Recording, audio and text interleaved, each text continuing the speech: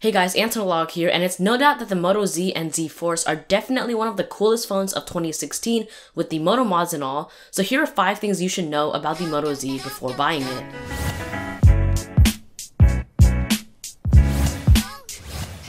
Alright, so the first thing you should know is that there's no headphone jack. That's right, they pulled an Apple before Apple pulled an Apple. I think the reason they did this was to make the phone a lot skinnier, and as you can see, it's really thin, so I'm willing to take the trade-off.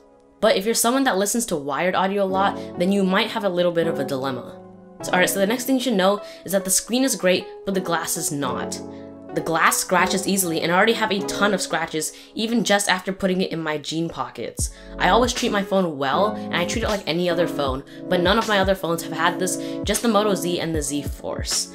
And I also know that I'm not the only one that has this problem with the Z and Z Force, so definitely be aware of that.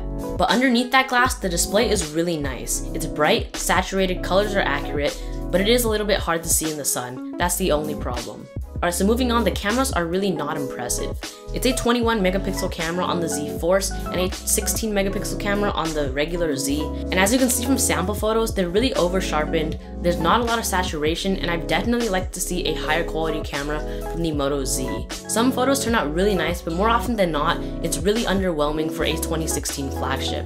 So let's talk about the software on the Moto Z. It's great, it's pretty much stock Android, and it has super useful features. For example, ambient display is super useful, and the thing I like about it is that you can just wave your hand over the 2 proximity sensors at the bottom of the screen to turn on the ambient display. It's so much better than having to lift up the phone or fondle with it. I just like it a lot better.